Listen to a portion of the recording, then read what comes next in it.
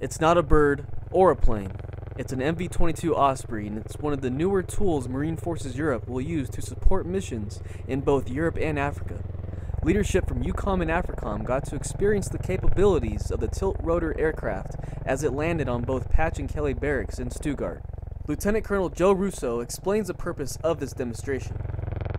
The key points in having them here give the local populace on both bases an opportunity to see some Marine Corps equipment up front, up close and personal, and get an opportunity really to be able to broadcast this is a revolutionary aircraft, revolutionary capabilities, and just a part of what the Marine Expeditionary Unit brings to both combatant commands in terms of crisis response, ability to project combat power in ways that we've never been able to do before.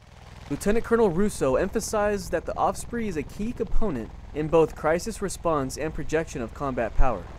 Army Sergeant Don Palermo, Stuttgart, Germany.